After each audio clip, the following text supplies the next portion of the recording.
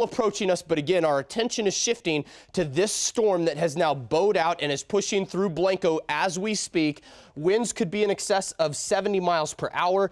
As of right now, it does have rotation, some strong rotation in it. It was our previous tornado warning, but the latest information we have looks like they are going to issue a severe thunderstorm warning now through 10:30 that is going to move through Blanco at 10:03. So it's moving through right now. The main intensities of it, 70-mile-an-hour winds. Perhaps 60, perhaps 70. Dripping Springs, this will be over you at 10:39. Fitzhugh at 10:47.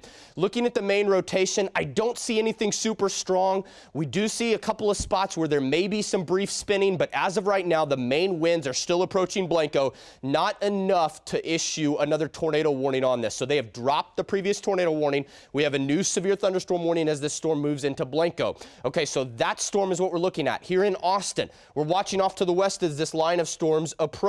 Right now, still not seeing all of that lightning out to the west. Let's take a look back at that main line of storms and show you just how far off they are. We're going to put a storm track on that before we move away from this. Again, severe thunderstorm warning down to our south. Tornado watch goes until midnight. I want to show you the time of arrival on this line of storms.